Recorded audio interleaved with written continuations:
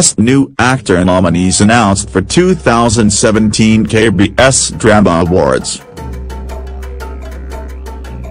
With the 2017 KBS Drama Awards coming soon on December 31st, all eyes are on the nominees. The Best New Actor category, in particular, is highly anticipated as there are many handsome and talented nominees. A source from the 2017 KBS Drama Awards revealed that this year's nominees for the Best New Actor category are Kim Seon-ho, Kim Young-hyun, Song Won-sok, and Jae-hong, Woo Do-hwan, Lee Tae-hwan, Jang Ki-young, and Jano. Soompi. Display. News. English. 300 by 250. Mobile. English. 300 by 250. ATF. Find out more about each nominee below. Kim Young-hyun was in the spotlight after getting the coveted lead role in the latest school series Drama School 2017.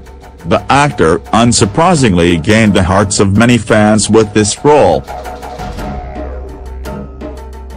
You might remember Ahn Jae-hong from Reply 1988, but the actor was able to break away from his usual comedic roles in KBS's Fight My Way.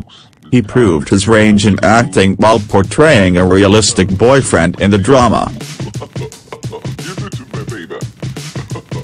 Woo Do-hwan is being called the monster rookie and has had quite a great year. He was able to snag a lead role on Mad Dog and act alongside veteran Yoo Ji-tae. Model-turned-actor Jang Ki-young is another rising star.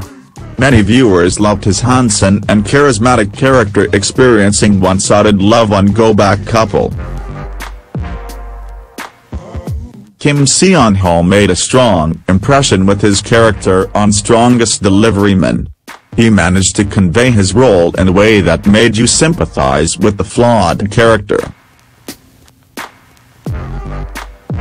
Song Won-sok is the hero of daily drama Dal Soon Spring, which started airing in August and is still broadcasting. 5 Prize member Lee Tae-hwan is one of the main actors of weekend drama My Golden Life, which recently surpassed 40% viewership ratings. Jano. 2 PM's Jano solidified himself as being a true actor through Chief Kim.